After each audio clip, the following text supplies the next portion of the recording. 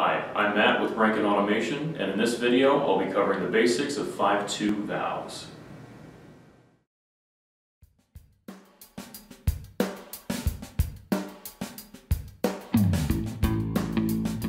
A 5-2 valve is called a 5-2 because it has 5 ports in 2 possible positions.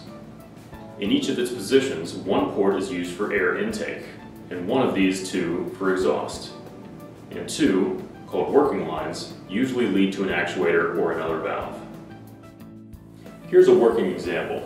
In this initial position, the valve is supplying air to the front of the piston and allowing air to exhaust from the back, which keeps the actuator retracted.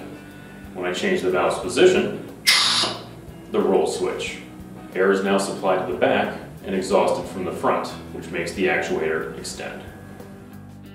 Visit our website, rankinautomation.com, for a wide selection of valves and other pneumatic products.